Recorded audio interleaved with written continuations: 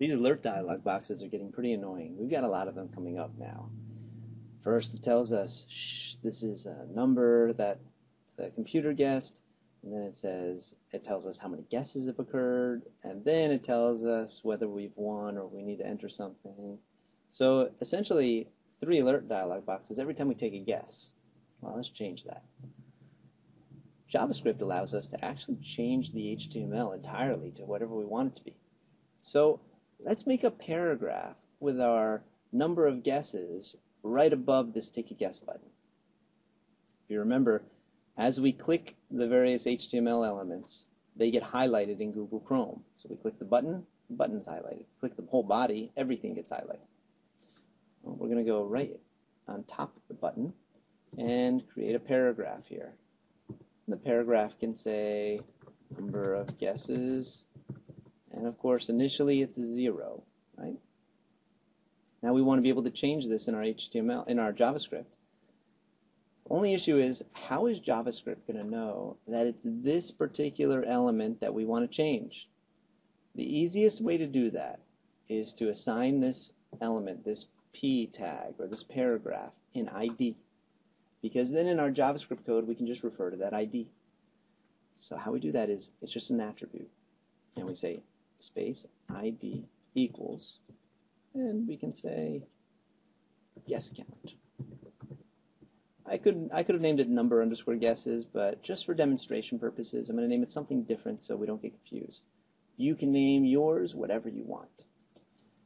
So now we have this paragraph with an ID we can reference and some text in it. Well, let's go back up here, and I want to delete this annoying alert dialog and instead change it so that that paragraph is updated. Well, let me move this over a little to the left here. And how we do that is when we say document dot get element by ID. And you can see WebStorm's helping us out a little bit here as we type it. And the ID, of course, is guess count. So we're going to say guess underscore count in a string. Now that we have that element, we can change the HTML by saying dot innerHTML equals, and you can set it to whatever you want. In our case, we're just going to set it equal to the number of guesses plus guesses have occurred. We don't need this closing parentheses because this is an assignment. It's not a function call. But we do need a semicolon. So let's try this. We have number of guesses, 0. So we take a guess. This should change to 1 guesses have occurred. So, this is the number, 38.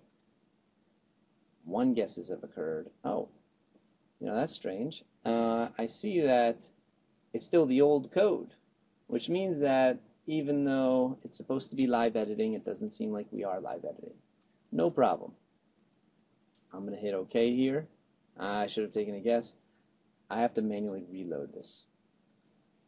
So now that I've reloaded it, this should take into account. Let me make sure that I've saved this as well. I can click this little save icon, and just to make sure that everything is fresh. So now I'm going to take a guess. Number's 21. And I hit enter, and now look, 1 guesses have occurred. We're going to correct that grammar soon, but this looks like it's working. Let's take a guess. 52. Guess was too high. So I hit OK. I'm going to take another guess. Let's see if this gets updated. It's 21. I'm going to guess the right answer this time. But look at that. 2 guesses have occurred. 21. You win. And now we only have 2 dialog boxes, 2 alert dialogs.